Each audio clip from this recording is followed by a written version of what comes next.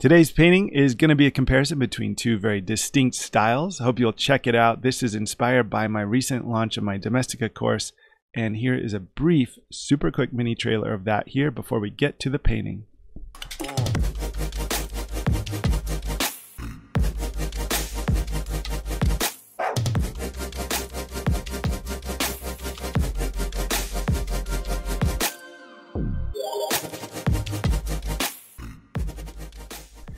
Hey everyone, today we're going to look at a really quick tutorial of kind of a compare and contrast, how we might draw an eye if we're focusing on line work, a way of working that's sort of like sketching based. This is really a drawing based approach that says, I would like to find out, the shape of everything.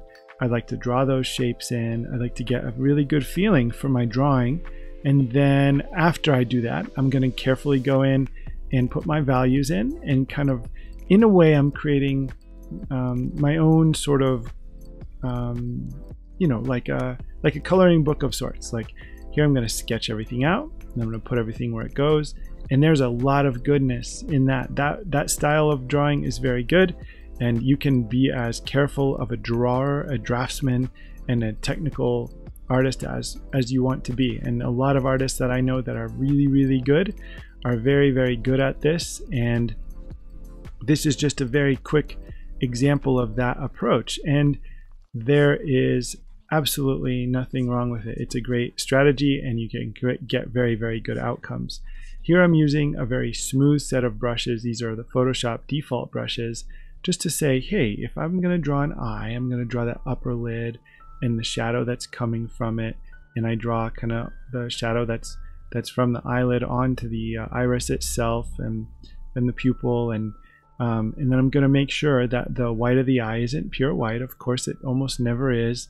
And I'm going to sample for the two separate sides of the eye and color that in. And it's going to look, it's going to start to look really, really nice. And I can very carefully and strategically work my way around and find all the values and find all the shapes and make sure that I'm following the lines that I put down.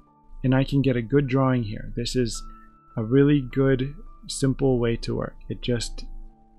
It's focused on getting good, clean edges. It's focused on soft, blending with opacity, and just, finding your darks, coloring things in, taking it a step at a time. And this is often kind of the way that we might approach drawing and painting digitally, or drawing and painting traditionally.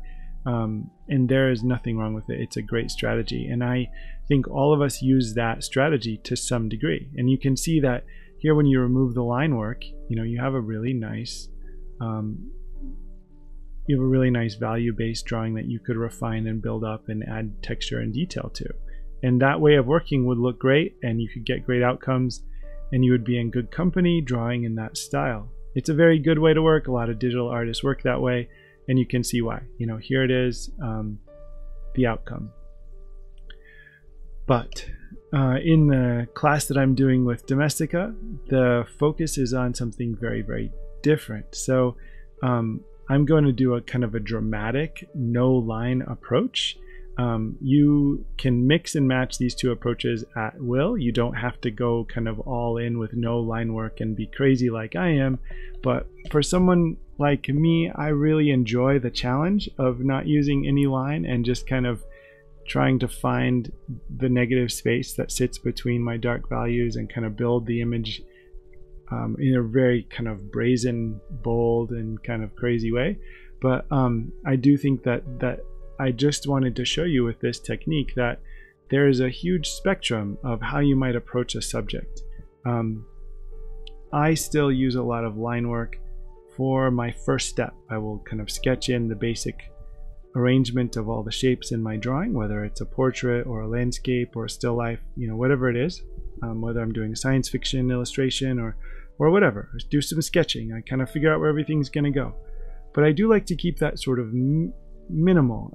As you can see in this drawing, or in this painting, in this technique that I'm doing on the right, I'm doing no line. I'm letting everything come from bigger, bolder brush strokes, and so every single edge is made from the contact or collision between one value and another, one brushstroke and another.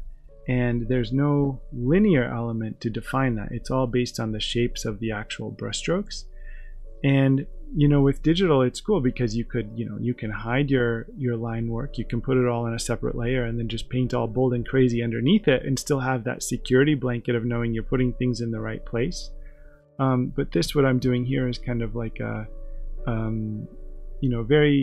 it's out beyond the guardrails. It's just kind of painting with no safety net. And that's, it's useful as a tutorial because I just wanted to show how to break down something that's like as complicated as an eye, where you have a light source that's creating highlights, midtones, shadows. The sphere or ball of the eye is illuminated in a very direct way, and there's shadows and cast shadows and highlights and reflected lights, and there's all kinds of things happening even just on the wet part of the eyeball. Never mind the triangular volumes of the lashes or the thickness of the eyelids that are laying on top of the eyeball and all of the things that are going on there. So what I'm trying to do here is I'm just showing how one can approach the eye in two very different ways. And not that this is a binary solution, not that it's one or the other, but that there is a spectrum.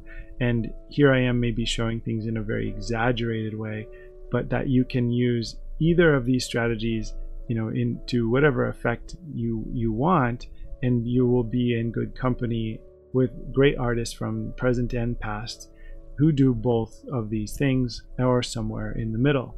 But I did think it was nice to be able to show a little bit of the variation and variety that you can get between the two strategies. The one is much more focused on line and careful edges. The other one is much more focused on brush strokes, and what you get there is a much more organic edge, and it's definitely chunkier and messier and so on. But you can see here, they both look nice. The first solution is more refined at this point, so I'm going to go ahead and give this next strategy, the more chunky solution, a little bit more attention so that I can make it look a little bit more finished as well.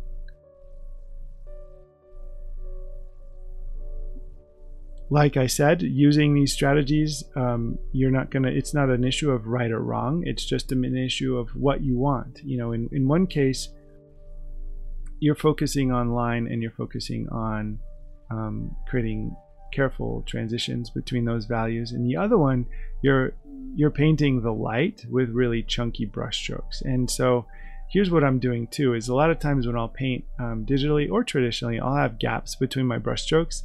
And so what I'll do here in the digital version is I'll go into my underlayer and I'll use a really bold, messy brush to just mask in big chunks of what's going on underneath. And I can use that to fill those gaps, but I can use it also to accentuate or add a little drama to the messiness of what I'm doing. And here, you can start to see the mature version of what is more my kind of standard style of painting there on the right.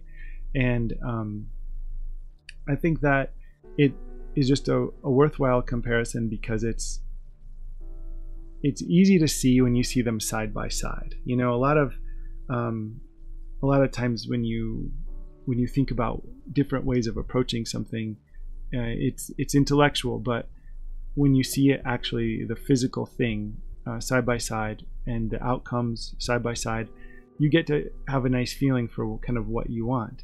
And with digital, you can kind of trick yourself or trick the audience in the sense that you could have your line work on a separate layer, like I said, and still paint really chunky and messy like I do on the right side.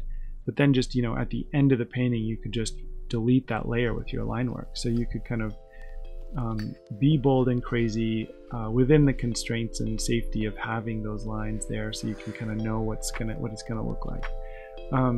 But really, I think like what you see on the left side is it's a painting with lines. It's finding the values after you get the line work done, and then really it's a focus on drawing. There's a very big focus on the drawing, like the individual hairs of the eyelashes, the individual hairs of the eyebrows. But then on the right side you have, it's really a focus on painting the shapes through painting the light. And it's one of my strategies for painting more loosely is painting light, not features, painting value, not things. So, and I think that's more of a focus on painting. So one's more focused on drawing, one's more focused on painting. So that's that. I hope that was fun, and I hope that you maybe learned something. Thanks so much for checking it out, and take care.